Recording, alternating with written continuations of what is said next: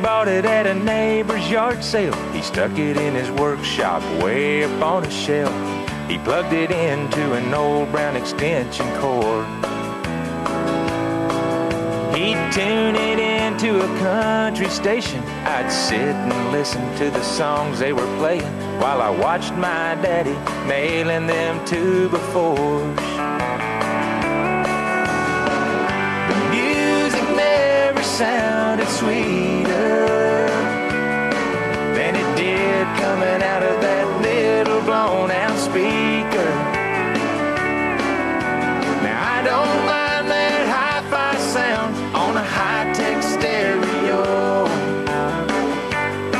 but between the two I'd have to choose my daddy's radio.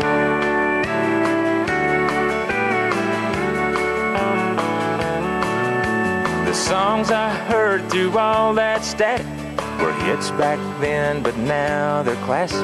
And I went out and bought them all on CD.